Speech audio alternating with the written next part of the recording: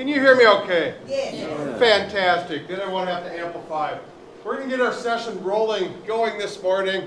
I'm Rich Hauer. I'm a professor of urban forestry at the University of Wisconsin-Stevens Point. It's not about me, it's about the students in this lightning round that we'll be hearing this morning.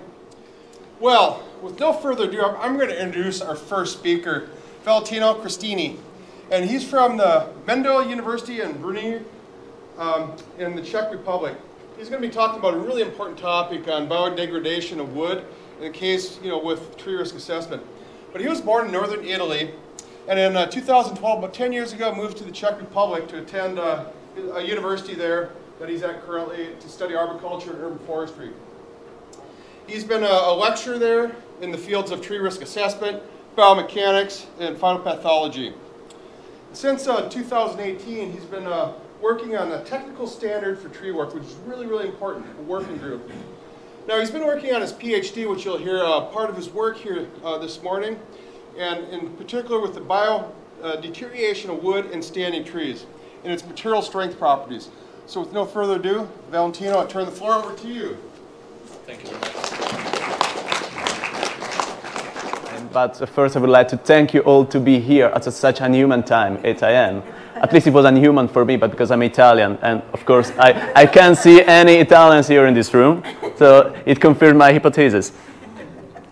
As it was already said, I'm going to talk about wood degradation and the complex degradation of standing trees in the urban environment. Why do we need to talk about trees and decay?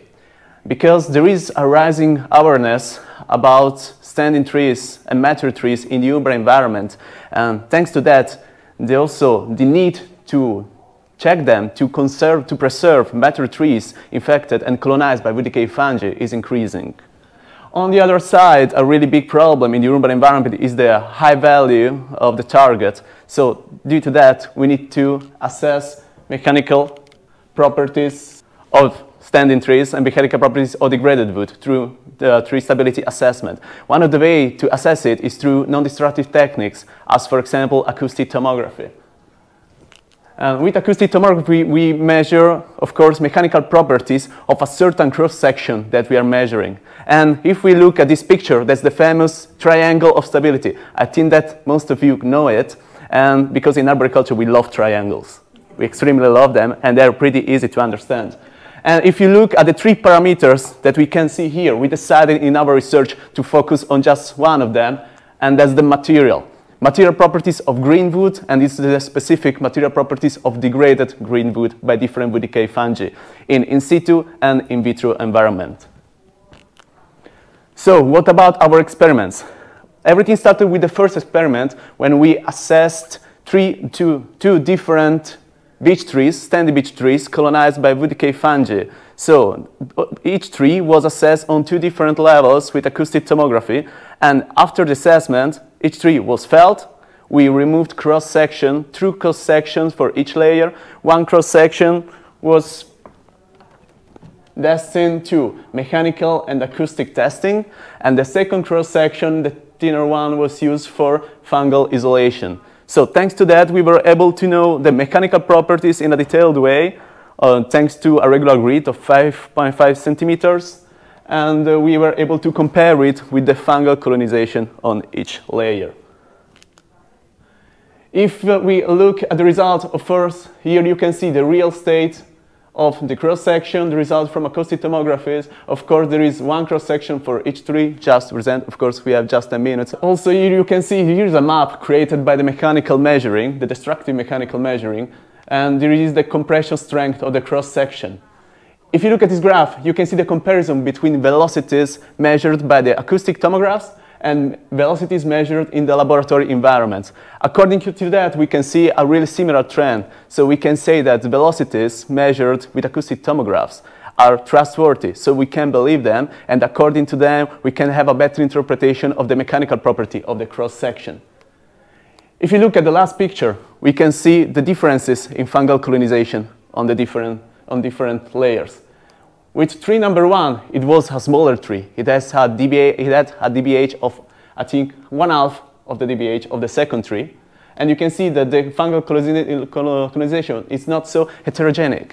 we just have Notus cuticularis and Phalmolina velutipes in the bottom part. But if we look at the second tree, which was already bigger, it had a DBH of more than 1 meter, we can see a more heterogenic fungal colonization. And it's really interesting to see the difference between two different heights. The two layers were distant from each other 1.5 meters. So on the bottom part, we can still find Kretschmaria, but if we look at the top part, already we are talking about a completely different colonization. It means completely different wood decay patterns, and also it means completely different response to acoustic signals. So what we did after that? We compared the measured properties with non-destructive testings, it means velocities, with the compression strength.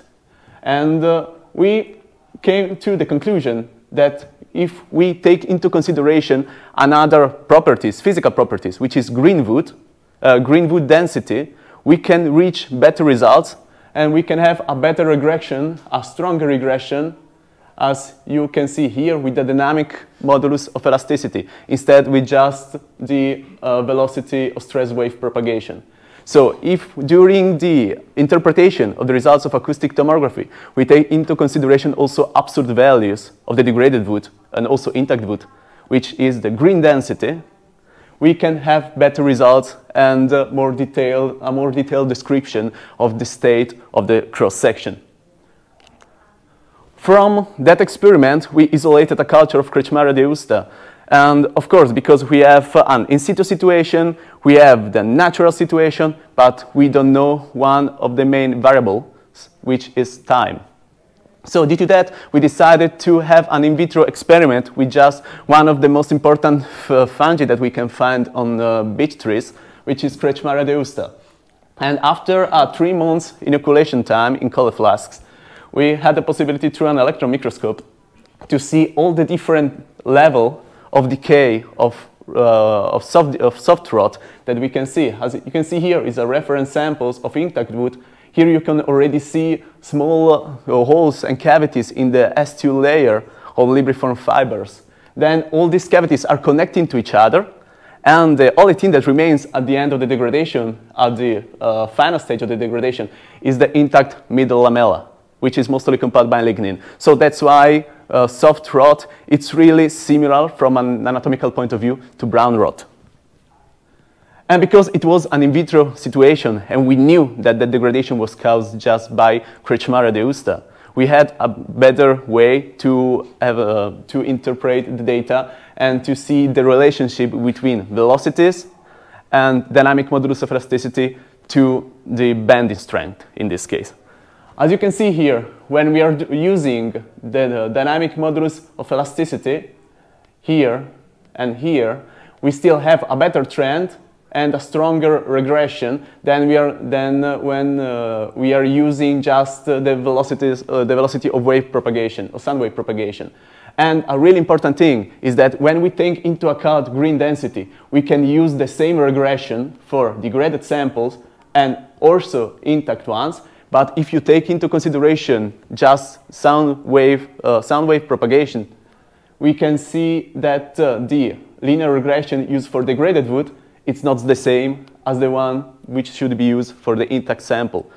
So if we, at the end, if we are talking about all the conclusions that we got during these 2 experiments, we found the most important part is that we need to use absolute values for a better interpretation. Because right now we are just working with relative values on a reference velocities normally measured on the periphery of the trunk.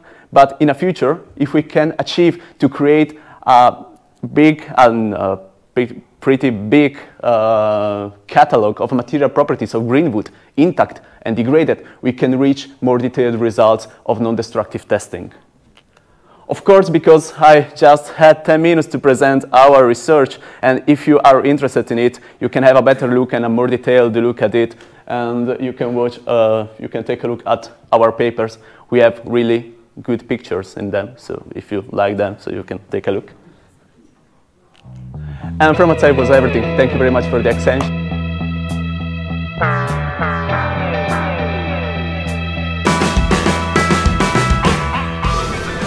Question over here. Who's your before? Yeah, I'll try. Valentino, so now you're testing compression of greenwood. Yeah. Also the elasticity of it? Yeah, it depends. The first testing on the cross section, it was compression strength. On the second experiment, it was bend strength.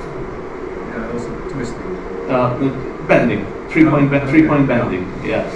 The fact is the compression strength. It's most important because if you take bending, if you take a stem which is bending around, the lower strength is on the compression side. If you compare, we are talking about an anisotropic material, and with compression we have a lower strength than in tension. So normally during bending we have the first failure part on the compression side, and then due to a movement of the stress you have then a breakage on the tension side.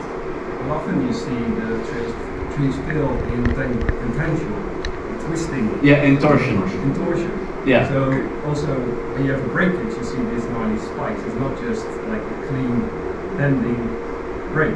Yeah, it never. No. So the testing, the twisting, it might be. It's also, I think, really interesting to see in greenwood the effect of fungal. Yeah.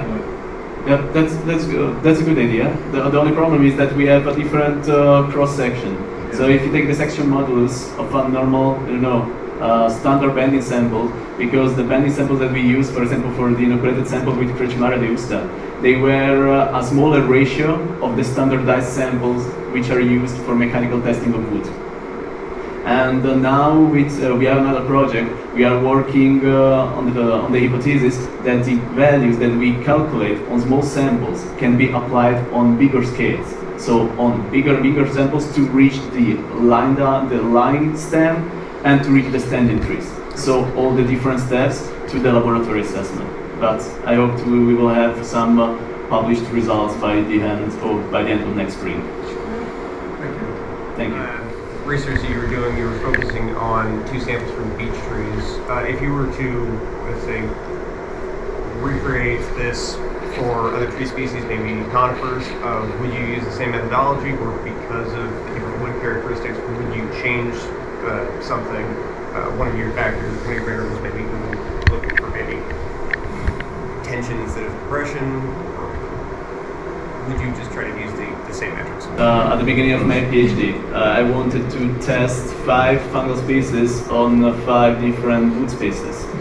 After 4 years, I have 1 wood species with 2 fungal species with Crecimaria and Fulnes. And right now we're preparing a test for incipient decay just on beech and linden wood. So now we moved to the diffuse porous structure. And now we're moving bit by bit, just step by step, but yeah, we would really like to expand also to conifers and then to softwood, and I would apply the same approach. Yeah, of course it will be a different approach within the interpretation of acoustic tomography, also because we have a different moisture content trend among the cross section from the periphery to the center. So, and also it's a thing about wood density. Of course, the dispersion and the movement of wood density from the center to the periphery is the opposite in softwood and in hardwood. So, of course, those are parameters that we are going to take into consideration. But I think that we will remain with bending and compression testing. Also, because another group is working on numerical modeling, and when you are doing numerical modeling of trees, you normally have to create numerical models of greenwood, and they end with bending, because bending contains all the other kind of stresses that you can have in it. So that's why we're going bending, and just to test if it is right, we are also doing compression. So if you have, because we don't know for sure that the same relationship between bending and compression is the same for intact and degraded wood. So that's why we are testing these 2 kind of tests. Thank you. Well, thank you. Boy, if you wondered why did I get up this morning, This is why. This is phenomenal. I appreciate your presentations from kind of the birth to the longevity of the urban forest. And we do have a gift for all these wonderful speakers. So Senyo, thank you so much. Round of applause.